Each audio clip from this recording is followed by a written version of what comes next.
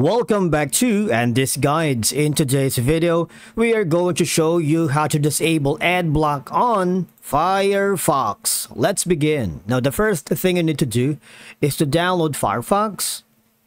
And by following the on-screen instructions, you're good to go.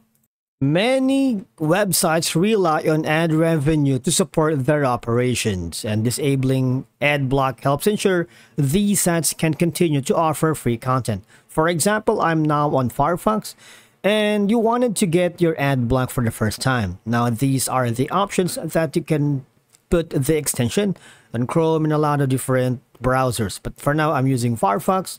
When I click on the Get AdBlock now, all I'm gonna do is click the add to Firefox. All right, but the thing is, some websites block access to their content if they detect an ad blocker.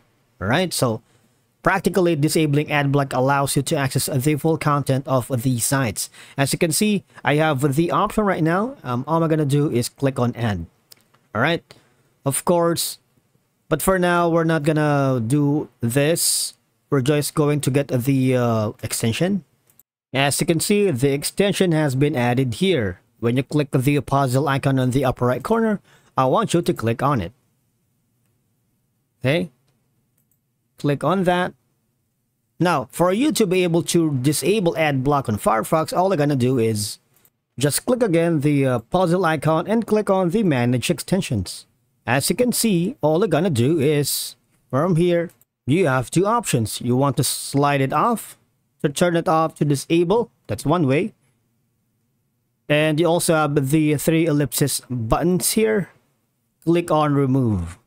And again, you also wanted to click on manage if you wanted more customization about the performance of your ad block. And as you can see, there's the details and permissions. But I don't want you to necessarily just remove ad block, because it's a very helpful tool for the spammy websites. At least you have a full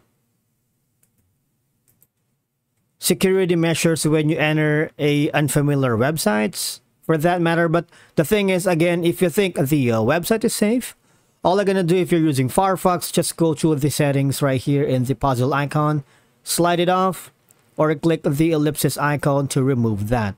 All right, and I believe that's it for today's video. Thank you so much for watching. We will see you again in the next one.